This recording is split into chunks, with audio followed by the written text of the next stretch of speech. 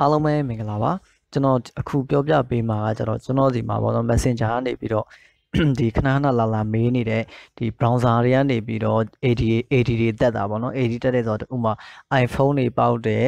Samsung တွေပေါက်တယ်ဆိုပြီးတော့ပေါ့နော်ဒီ browser မှာ notification တွေတက်လာတာမျိုးတွေအဲ့ဒါတွေကိုတဲ့ဘယ်လိုပိတ်ရမလဲဆိုပြီးတော့လာမေးကြလို့ပေါ့နော်အမေးများနေတဲ့အတွက်ကျွန်တော်ဒီ video လေးလုပ်ဖြစ်သွားဖြစ်ပါတယ် Okay အဲ့တော့ပထမဆုံးကျွန်တော် browser တွေကိုဝင်မယ်ပေါ့နော်ကိုယ့်ရဲ့ browser တွေကိုဝင်မယ်Okay ကျွန်တော်ဒီ Chrome browser တွေကိုတစ်ချက်ဝင်လိုက်မယ်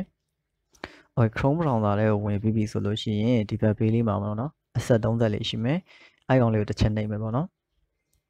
Okay ပြီးလို့ရှိရင်ကျွန်တော်ဒီမှာ setting ကိုသွားမယ် setting ကိုတစ်ချက်နှိပ်မယ်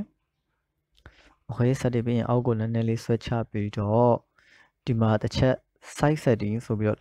ထည့်ရှိမယ် site setting ကိုတစ်ချက်ထည့်နှိပ်မယ်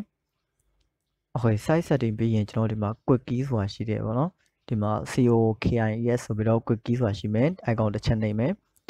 Okay ဒီမှာကျွန်တော်ကဒီမှာ block လုပ်ထားပြီးတာပေါ့နော်ဒီမှာဒီညလေးမှာလူတော်တော်များများအမှန်ချင်းမချစ်သေးပဲねပေါ့နော်အမှန်ချင်းလေးပြောင်းနေလိမ့်မယ်ဒီလိုမျိုးလေးဖြစ်နေလိမ့်မယ်ပေါ့နော် Okay အဲ့ဒီညလေးကိုကျွန်တော်ဒီမှာအမှန်ချင်းလေးချစ်ပေးလိုက်ရမယ် block third party quick key ပေါ့နော်ဒီကောင်လေးအမှန်ချင်းချစ်ပေးလိုက်မယ်ဆိုလို့ရှိရင်အဲ့လိုကြော်ညာတွေပိတ်သွားမယ်တကယ်လို့ဒီကောင်လေးအမှန်ချင်းချစ်ပေးတာတောင်မှဒီကြော်ညာဆက်တက်နေတယ်ဆိုလို့ရှိရင်ဒီ offsite ဆိုတဲ့ထဲကိုတစ်ချက်ဝင်မယ်ဒီမှာပေါ့နော်ဒီ offsite ဆိုတဲ့ကောင်ကိုတစ်ချက်နှိပ်မယ်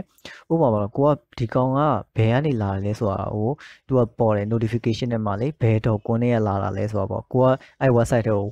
ဝင်ပြီးတော့လောက်အောင်ဒီကြော်ညာကိုနှိပ်ပြီးလို့မို့အဲ့ထဲကိုဝင်သွားတာပေါ့ဥပမာထားပါတော့ကျွန်တော်စီမှာတော့မရှိဘူး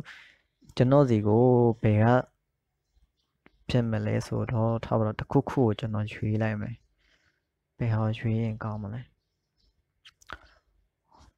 Okay ဒီ music133.com ကိုပဲဒီကောင်ကိုပဲကြည့်လိုက်ဥပမာထားပါကျွန်တော်ဒီ website ကနေပို့နေတယ်ဆိုရင်ဒီကောင်ကိုကျွန်တော်တစ်ချက်နှိပ်မယ်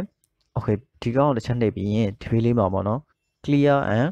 reset ဆိုပြီးတော့ရှိမယ် clear and reset ဆိုတဲ့ကောင်လေးရှိမယ်ပေါ့နော်ဒီကောင်ကိုတစ်ချက်နှိပ်မယ်ပြီးရင် clear and reset လုပ်လိုက်မယ် Okay ဒါဆိုလို့ရှိရင်ပြီးသွားပြီအဲ့ဒီ site ကိုလည်းဖြတ်လိုက်ပြီး quick key ကိုလည်း block လိုက်ပြီဆိုလို့ရှိရင်အဲ့လိုမျိုးကြော်ညာတွေတက်မလာတော့ဘူးပေါ့နော်ဒီတိုင်းဆိုလို့ရှိရင်အဆင်ပြေသွားပါပြီဟုတ်ကဲ့အားလုံးပဲအဆင်ပြေကြပါစေခင်ဗျာကျေးဇူးတင်ပါတယ်